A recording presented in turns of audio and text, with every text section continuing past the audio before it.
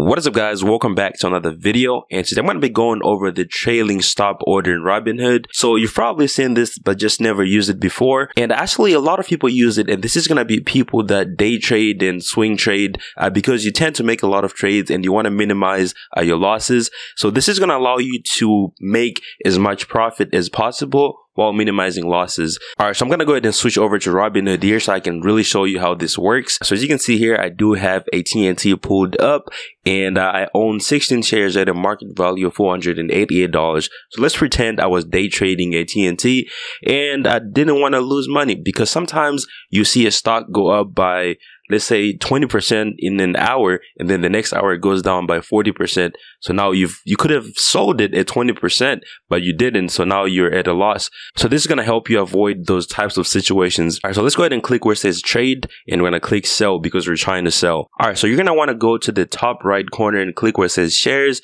and this is going to give you these options, right? You want to go to the last one that says trailing stop order. So click on that. And Robinhood does a great job of giving you a little description here, and these do help sometimes, but sometimes they're just a lot more confusing. But I like looking at the graphs that they have because I'm a visual learner and it makes more sense. So as you can see on the graph, you can see that there's a stock price which is in green, and you also have the trailing stop price. So that's going to be what you set, which is going to be the trailing stop price. So this is going to pretty much follow AT&T. Let's say you set it at 5%, it's going to follow AT&T at that distance, which is 5%.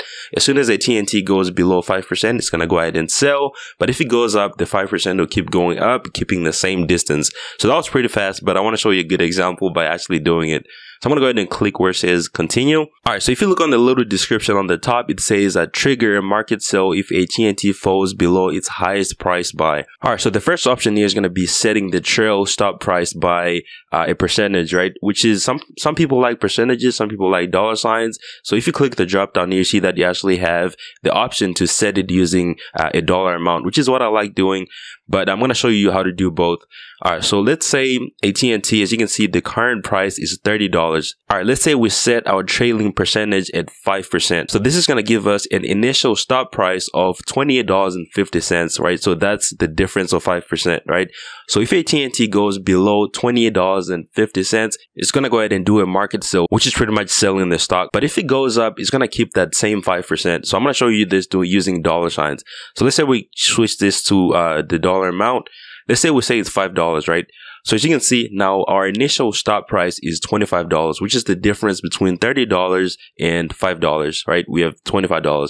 So if AT&T goes down to $25, it's going to go ahead and sell. So now the question is, what happens if AT&T actually goes up and never goes down? Let's say it goes up to $35. So now our new initial stop price is going to be $30 because we're keeping that difference of $5, right?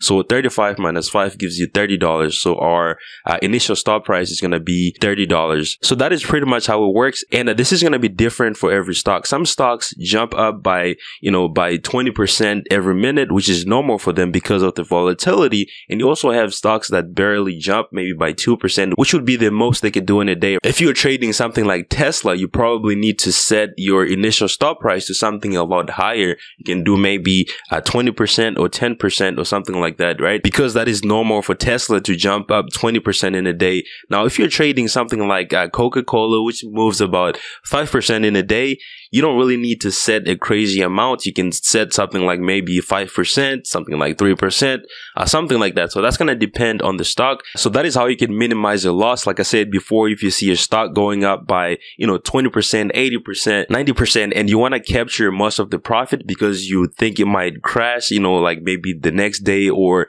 in the next hour, so you can set a trailing stop order. This is going to follow the stock, and as soon as it breaks your initial stop price, it's going to go ahead and execute, and that is going to allow you to minimize your loss. You're only going to lose a certain percentage, and you know how much you're going to lose because you're the one that sets the actual initial stop price. So that is pretty much it for this video. Let me know if you have any questions below. Thank you so much for watching, and I'll see you guys on the next one. Peace.